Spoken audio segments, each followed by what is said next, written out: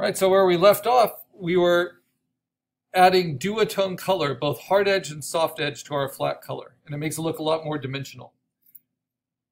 Often, especially with heavier lines, this is a good place to stop, because to do anything more can be really to overdo it.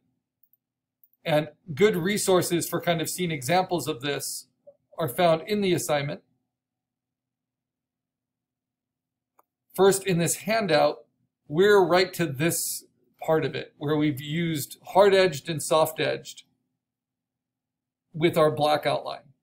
So the next option we have is to go full spectrum. Though sometimes this works a little against our line work, right? Because it's kind of overstating something. Full spectrum means that you can use other colors within your local colors. So this yellow local color lemon doesn't just use lights and darks of yellow. It can start to use purples and greens. Oh, let me turn that back on. Okay. It can start to use purples and greens. And so sometimes when you use full spectrum color, then the black outline becomes too heavy. It's a kind of a different vocabulary. It's like the real world, the full painting has a black outline around it. So then we might add color holds, which is when you change the color of your outline. And then even do special effects like highlights on top of your outline. And then in order to make it show up on different backgrounds besides white, you might need to add an offset border, which works really well for t-shirt designs, stickers. And then if you want it to print professionally, you want to be aware of how your colors, your digital coloring, is going to separate into professional printing with CMY color separation. So these are all the kind of specialized things we'll do. If you look at these slides, you'll see a lot of other examples of how they're used professionally, besides just my demonstration on a lemon. And so it has a lot to do with your taste. And we have a whole other set of slides we'll look at for the next assignment about color separation. So here we see kind of classic comics using duotone, hard edge duotone. Here we see classic comics using soft edge duotone. More soft edge duotone. But then adding to it full spectrum. Adding pinks and purples into that skin local color. So that's the next step to try. But always good to save your work and to keep them all on different layers. So my sandwich, right? Think of layering, organizing your layers for digital coloring as a sandwich. My bottom layer is a blank white layer. It's the white bread. On top of that, I have my flat color. This is all underneath the top layer of bread. And then what I did is a soft-edged duotone on my flat color. That's my next layer. On top of that, I have a hard-edged duotone. On top of that, I have a soft-edged duotone on the shadows. So it just darkens the shadows in a few places. And I might even adjust that as I'm building it. If I think that goes too dark, I can always take the opacity down.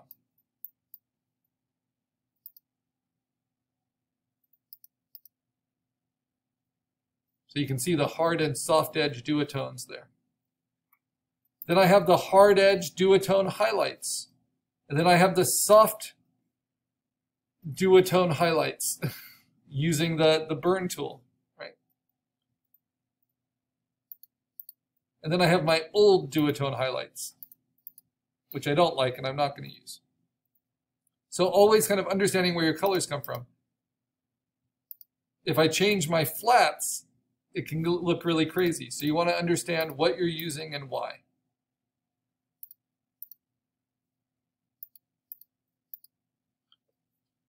So now I'm going to add on full spectrum.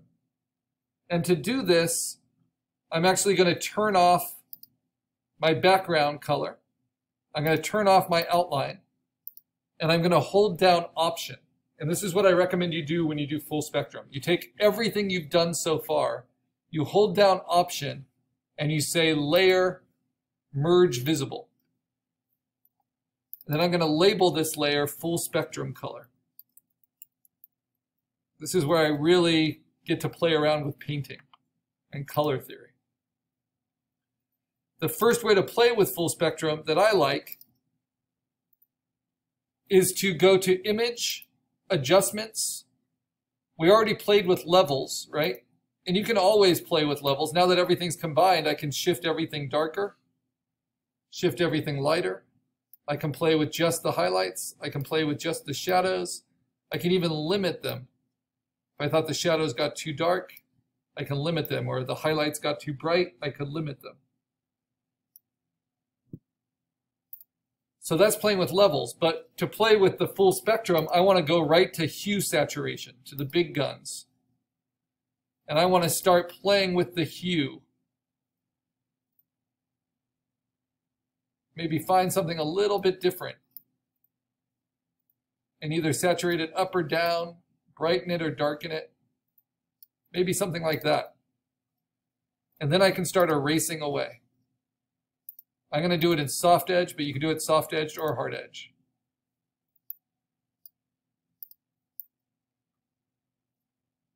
So I have this slightly warm version. I'm doing it at a low opacity of about 34%.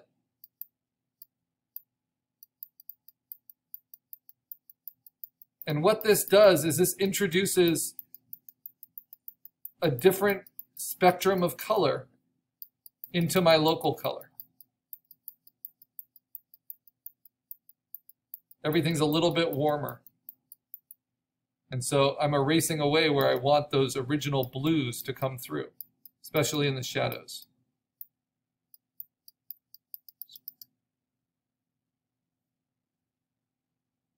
Just waiting for the computer to catch up with me.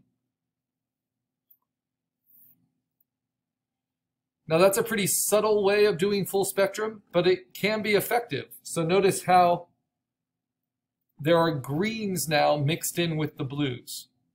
There are oranges mixed in with the greens.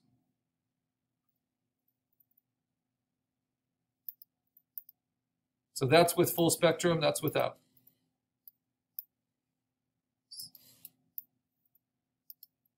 So I kind of erased it away, except for in those areas. And then I can always use hue saturation to make that even more different. Like let's say like this. Now I've got pinks and oranges in the greens of my talons. You know, it's like you can really push it pretty far. And because I'm doing it as a demo, I might as well.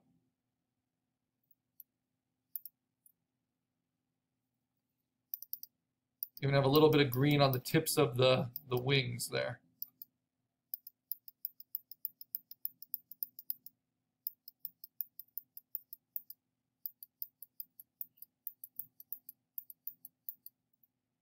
All right. So when you do full spectrum color like this, it can often feel like a little too much.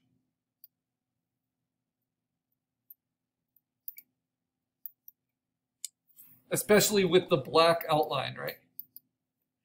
So I toned it down a little bit. So now let's play with just directly coloring. I can use my paintbrush. I'm going to make it nice and soft-edged. Usually full spectrum goes around with soft-edged coloring. And I can pick a color. Let's see, what would help bridge the gaps? Maybe a nice bright turquoise. I'm going to use a pretty big brush. This kind of introduces us a little bit to some of what we'll be doing with digital painting. I'm going to take it at about half opacity. And I'm just going to paint directly in.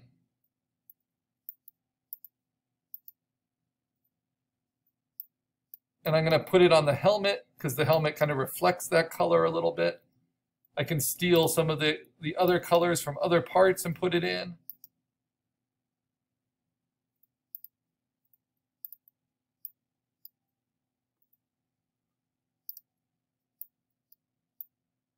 It's like spray painting.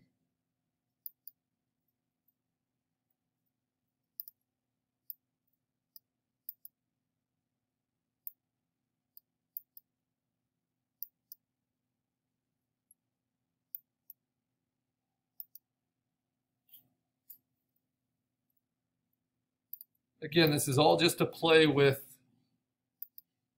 the coloring.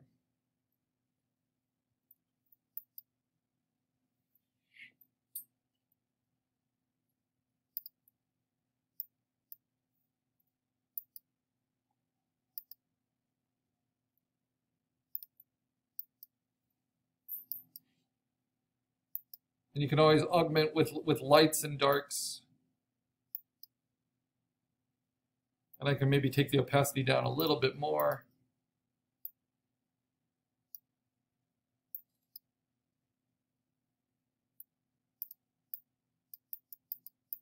And full spectrum is a lot more just like painting.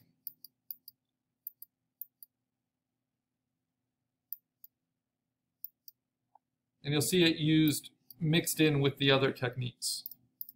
So what does the full spectrum technique look like on its own? Looks like that so far.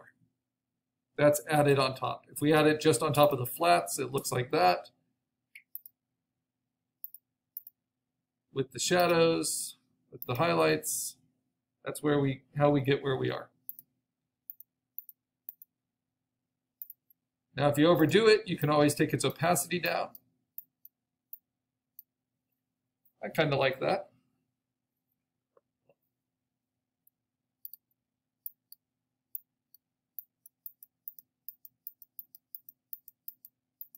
And you can use it to kind of soften transitions.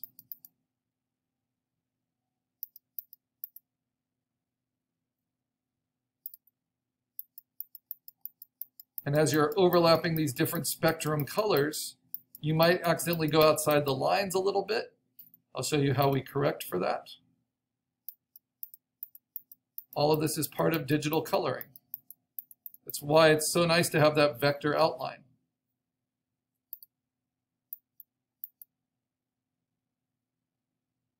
So notice in a few places my soft brush went outside of my vector lines. It happened there. It happened here. So how can I take care of that? Well, I can simply go to my flat color, this layer, right? Select the white space, the empty space rather, not the white space, with contiguous. Go to my combined full spectrum color layer, which goes outside of those shapes because it's just a brush, right? And then just hit delete, and it will clean it all up.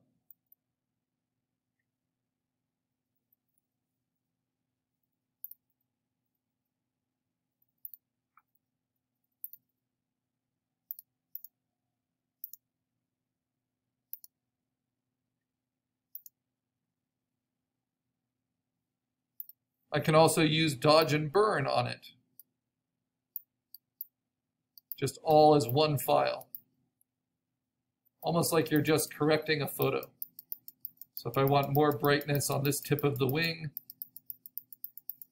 on the beak, I can play with that. Okay, now the problem is I like it, but it seems too subtle and too dimensional to go with the black line work. So now we're going to go to color holds. These are like olives on top of the sandwich. And I'm going to make a new blank layer on top of my line art. Or better yet, I'll just make a duplicate of my line art layer. But then I will right click it and rasterize it. And I'm going to label this color holds. This is when you replace your black lines with something else, or you paint over the top of them. So an obvious place for a color hold is in the helmet. I was just painting with light, soft colors, so let's continue that, but let's do this now at 100%. Let me pick a light color, and I'm going to paint a highlight on the helmet, maybe right at the edge, right there, right there. I'm going to overdo it because that's a good way to demonstrate. And you see those go on top.